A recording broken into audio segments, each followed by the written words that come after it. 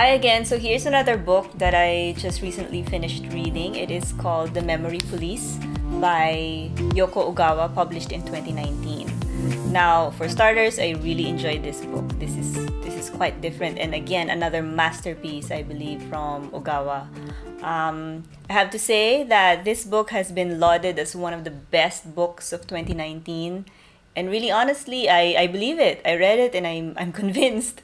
Um, it's about an unnamed island somewhere in Japan, wherein mysteriously and for whatever reason randomly objects disappear, as in literally disappear. And once an object disappears, everything about it disappears as well, meaning to say all the memories of the inhabitants of the island disappear. So for example this book itself, when for example in one day, all the books, you just wake up and all the books in the island would be gone. They would disappear.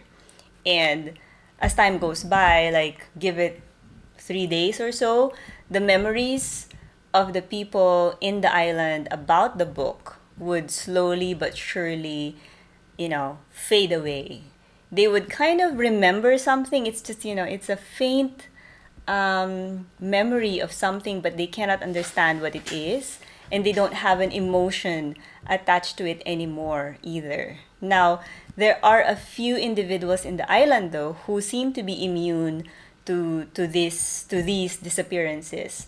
And that's when the memory police comes in, because the memory police hunts down these people who have their memories intact. They are against the norm, right? And they have to be put away. Of course, these people who have their memories intact essentially are your folks who fight against this big institution who is basically oppressing them, right? So there you go. That's the base story. That's the baseline of it. And I guess by now you know what's it about, right? That's the deeper side of the book. That's the deeper message of the book. In one, in at the outset, you would think it's a sci-fi genre, and I guess in some cases it is.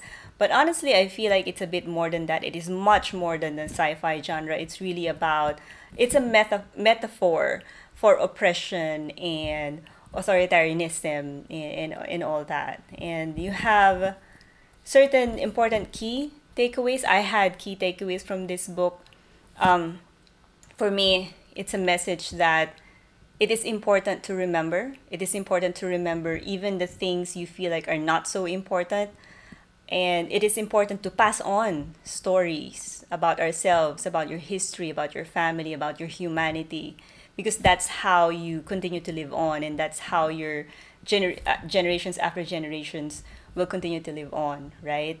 And that's where your identity can be rooted on as well. But more than that, the other key takeaway for me was it may not be the most easiest thing or the easiest thing to do, but there is importance in fighting for who you are, for your identity, for your memories. All opinions count. All people's thoughts matter. Nobody should be dictating what you think to be right. Nobody should be dictating what you think your life should be led.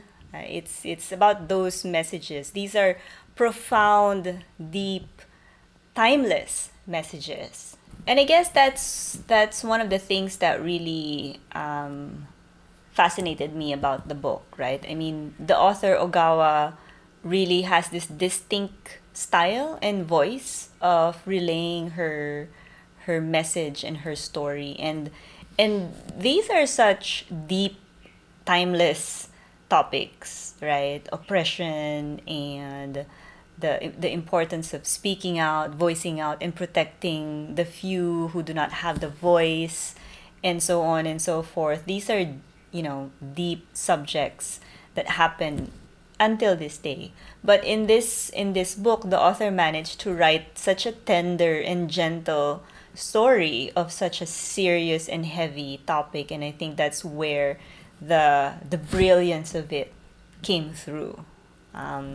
And this is the second book that I've read of Yoko Ogawa. The first one was housekeeper and the professor, and that one was really good as well. Maybe next time I'll do a review of that. So and I guess just to close, I would recommend for you to read this book if you're in that, if you're in that type of mood, if you're in the mood for a little introspection, if you're in the mood for a little something a little heavier. I mean, heavier topic to read, but at the same time, technically easy to read. This book will definitely make you think, make you kind of examine yourself, your opinion, and kind of will challenge you on what would you do if you were in this situation, if you were in that unnamed island where suddenly your memories of important things about yourself, about your family would just disappear. What would you do, right? How would you react? How would you even fight it? And so on. So I think it's a very good read. Definitely agree. I definitely agree that it's, one of the best books in 2019.